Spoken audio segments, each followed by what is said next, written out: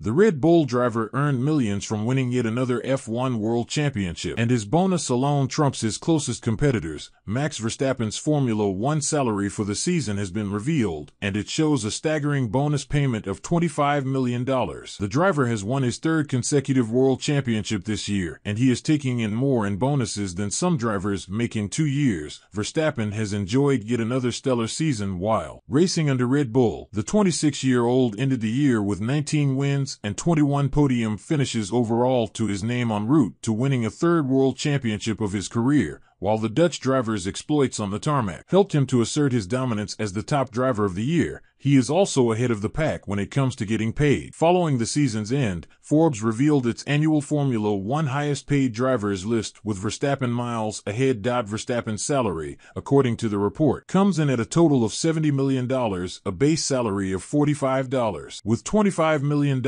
earned in bonuses. It's not surprising to see that Verstappen has his bonus quota, having broken several records in a dominant season. His 19 wins saw him beat his previous record of 15 wins last season, and his 290-point lead in the standings barely compares to Sebastian Vettel's 155-point lead in 2013. Coming in a close second is Mercedes star Lewis Hamilton with a cool $55 million to his name. Following the end of the year, Hamilton's salary is £7 million more than his rivals, but he was awarded no bonus payments in a season that saw him finish third with 6 podium finishes and no wins. Rounding off the top 3 is Aston Martin's veteran driver Fernando Alonso. The Spaniard enjoyed 8 podium finishes and was awarded $34 million for his efforts, a base salary of $24 million, and a further $10 million in bonuses.